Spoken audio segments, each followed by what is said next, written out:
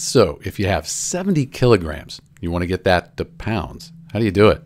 Well, 1 kilogram, that equals 2.205 pounds. We call this a conversion factor, and you need to know that if you're going from kilograms to pounds or pounds to kilograms. We have 70 kilograms we want to get to pounds, so we are going to multiply kilograms to pounds by 2.205, like this. And note that that's 2.205 pounds per kilogram. That's the conversion factor we're using. So we multiply, we have kilograms on top and the bottom, left with pounds. That's what we're looking for.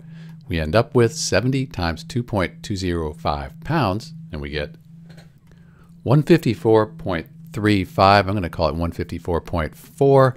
And our units, we were going from kilograms to pounds. We only have pounds left here anyway. So 154.4 pounds. That's how you convert 70 kilograms to pounds. This is Dr. B.